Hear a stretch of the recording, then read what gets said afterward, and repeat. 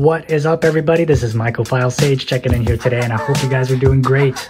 So today I wanted to do a quick mid-January State of the Grow video, and boy, is there a lot of things, but actually there's not much. I only have good news for you guys. So basically, this is just a small little segment. This is actually about half of the grain jars I have. So basically, if you guys remember, recently I've been having issues with slow colonization, absolutely taking months. As you can see, this was inoculated on the 28th. This is fully colonized. I will be spawning these starry nights today.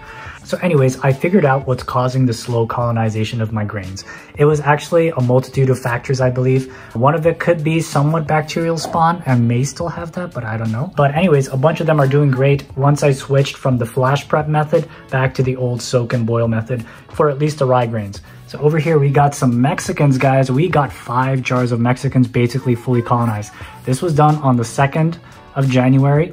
And today's like the 14th or something like that, somewhere thereabouts. So we are right back on schedule of how long it used to take for me to fully colonize from agar. It's been actually fully colonized for a day now. So it's looking fantastic. I got a bunch more jars of Mexicans as well that are fully colonized. So that is very exciting. And I'm going to now, after making this video, I'm finally gonna birth this truffle jar. And if you guys remember the truffle harvesting video from Christmas from the shoebox, same genetics, so we will be comparing the yield today. So in this one, I'm gonna also open this eventually. I'll have to open it eventually, but I got lots of projects going on here, guys. So in terms of the rehydration experiment, the grain rehydration experiment went well for the most part. Some of the grains really took off afterwards. Some of them did not. Like this guy had 30 cc's in total, and the mycelium's coming back. If you can see it, it's very, very thin and wispy though, and it always was. So I think there's just something about these grains or something that it's just not really meshing with it. So I might spawn it once it's fully colonized. I don't know, but I'll see. And also, as you can see, I've been messing around with brown rice because of the slow colonization, and they're doing great. In fact, I just shook them up today, so you can't see the mycelium too much, but there's just a ton of mycelium. Hopefully, yeah, for example, this one, right? This one's still not shaken.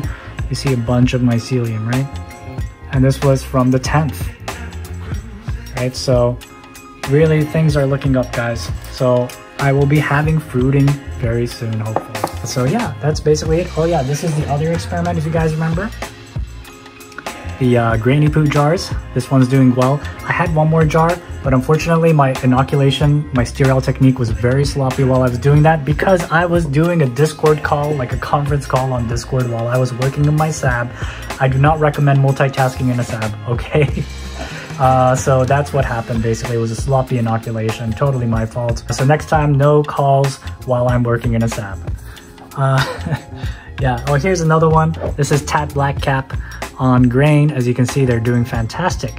Now, the Starry Nights, unfortunately, are not doing well with the soak and boil, but not because of the grains or anything like that. It's because I've been having issues with these agar wedges sticking on the wall, right? Which is what I usually do because I like to see the colonization. But these guys just literally, even if no matter how hard I shake them, they'll never come off the wall.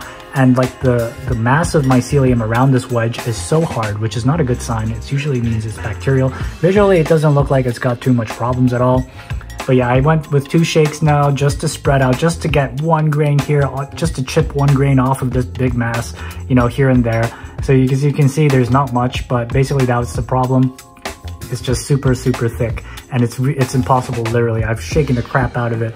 It's literally really like tough to get this thing off of the wall. And that's sort of been my problem. So now I've stopped doing that. And what I do is, I don't think I have a good example I can show you guys right now, but generally what oh yeah, here we go. What I do is, so I don't have the whole thing on the glass now. You know, it's not like a starfish on there. So what I try to do is I try to basically have like most of it visible, right? I just shook this, so that's why you can't see it much. But what I try to do now is I try to have most of it visible. Imagine it's new, I just inoculated. I try to have most of it, but I have like grains in between. So I could still see the wedge, but I got grains in between so that it's not sticking onto the glass, if that makes sense. So that way it'll just make it a lot easier. So that's why this Mexican grass lover had no problems, because I was able to actually completely break up the chunk and shake it up. Whereas the other ones are actually a little behind.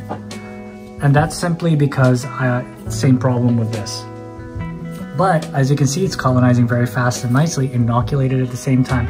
So with this guy, I only shook this guy up once. That's why the mycelium looks thick, because once was more than enough, you know, whereas this guy, I shook it up twice because of this issue right here, the stuck on the thing issue. Although, yeah, oh yeah, as you can see, it's still stuck on there. So that kind of thing. So yeah, guys, that's basically what's going on. And I actually made a couple of swabs. So basically, okay, so I got core lovers, right? I got mutated core lovers going in the form of steel mags and starry nights. And then I got a bunch of different cultures of Floridian grass lovers, right? I'm not showing you guys all because I have like 3 or 4 different plates of them going, different genetics, right? And then I also have Mexican grass lovers. I got 2 different cultures of Mexican grass lovers going. So I got 5 plates total right now going. Really excited, guys, really excited. And I also have, I just swabbed some natty lights. That's right, some natty lights on plates. So, okay, I'm gonna tell, I did 5 plates, right? I did 5 plates in total. And the thing is, every single one of them had bacteria like this. Bacteria, bacteria, bacteria. But then this plate literally has nothing, no bacteria at all. So strange. So I think this is probably like the last plate I did, and I guess the bacteria sort of got tired.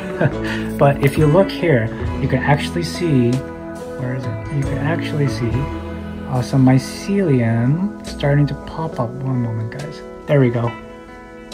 There we go. There we go. You see that? Right under the M. That's some mycelium going on there. And there is a bit more mycelium that I saw, like this here. I think that, nah, that might be some mycelium. But yeah, this is definitely mycelium right under the M. So yeah, there's a couple more spots, but you know, I don't want to bore you guys. There are mycelium spots on this, so that means that there is going to be some natty light content coming soon, so stay tuned for that. So basically, guys, lots of stuff going on. And guys, I forgot to mention, but there's a lot of poo lover content as well, other than the grainy poo jars. I got a bunch of poo cakes, and I got 2 grain jars with poo lovers. After a slight lull in the Christmas season and the winter season, we are getting back on track. Things are looking up. Thank you all for your patience, and I hope you guys have a great day or night. Mycophile Sage, checking out.